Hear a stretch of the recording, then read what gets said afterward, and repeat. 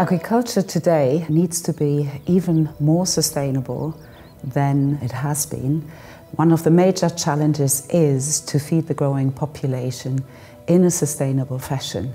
We need changes, we need innovations, and we believe that with science we can. If we look at the ecological problems, the climate change problems, this is considerable. Greenhouse gas emissions, water scarcity, environmental pollutions, all of that. Climate change problem in return feeds into the food production issue. So it's basically a vicious circle that we need to break through innovation.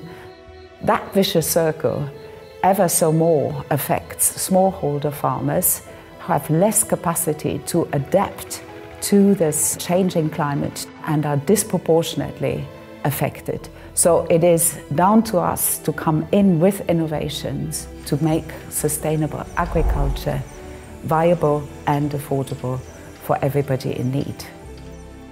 The vision for the Crop Science Centre is to make use of discovery science focused on developing sustainable solutions for agriculture and provide a visible vehicle for that discovery science to get out into the field and to impact farmers around the world. As scientists, we like to turn to solutions nature actually has invented, so that makes ultimately the approach sustainable. So some of the biggest challenges smallholder farmers face when it comes to managing pests and diseases are having the tools and also the knowledge to effectively control them. More often than not, some of the best management strategies are using chemical controls, which are not sustainable environmentally and also to human health more so. My team, we work on studying the plant immune system. So just like you and I, plants have a very sophisticated immune system. And we study to understand how this immune system functions. So if we can enhance this natural immune system to be more effective at combating these different pathogens and pests. At the Crop Science Centre, we're working with beneficial soil microbes that help the plants to get nutrients beyond the reach that they can already do. These are natural biofertilizers, but we need to enhance them in agriculture to make crop nutrition more sustainable. Soil microbes like arbuscular mycorrhizal fungi live within the plant roots, and they help the plant to extend the network into the soil to gain nutrients like phosphorus and nitrogen that are essential for their growth. Photosynthesis is so important because it's the process which is fundamental to all of crop growth. However, it's far from operating at its theoretical maximum. It's a labyrinth of different molecular processes moving up to the canopy level. And we're one of many research institutes across the globe who are contributing to an effort to try and improve photosynthesis in crops.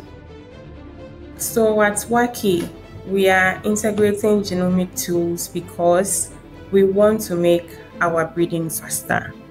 So breeding is a game of precision. The more precise you can predict the performance of a crop, the more successful it will be. And these tools are ways of making breeding more efficient by increasing precision and making it faster. We use that to make breeding shorter and make sure that the farmers that need the technology get it faster, because climate change is happening at a pace where if breeding is not fast, it cannot catch up with it. And science needs to be at pace with it.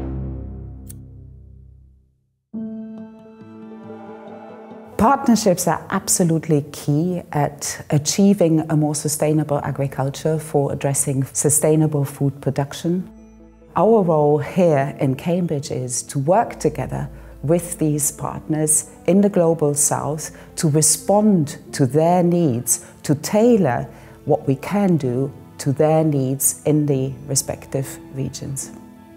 We're largely molecular scientists, and we don't always work in the countries that the crops are grown in, and these local partnerships are essential for translating our quite clean science into the field. The partnership between the Crop Science Centre and WACI is a powerful way of making sure that discovery science reach farmers who are the ones that need it.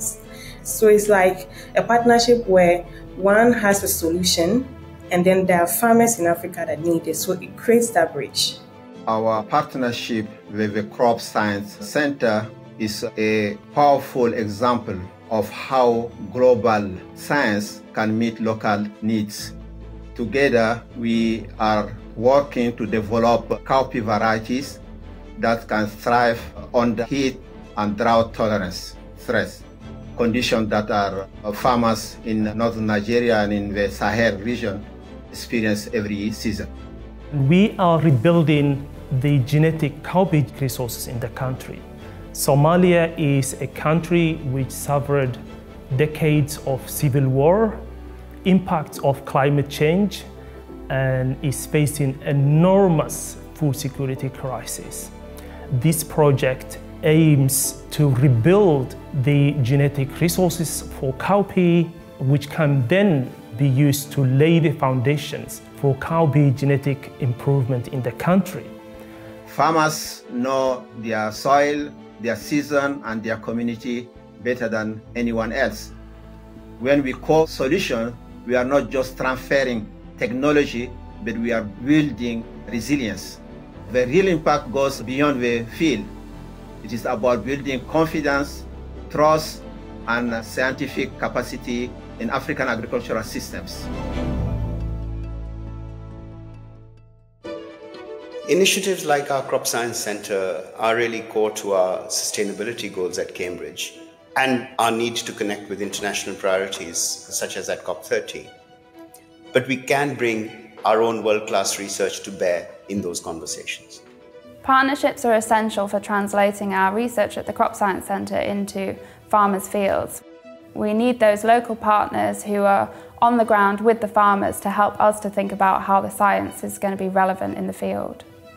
Developing research in partnership with the end users, which in this case are the farmers. So it means that before you start your research, you need to engage the end users. So science has to start with farmers and end with the farmer. We can't keep growing crops how we were because it's negatively affecting the environment. We're hoping to use sustainable crop nutrition to help farmers to have an economic and long-term sustainable solution for fertilising their plants. Science and partnership really lies at the heart of the mission of the Crop Science Center.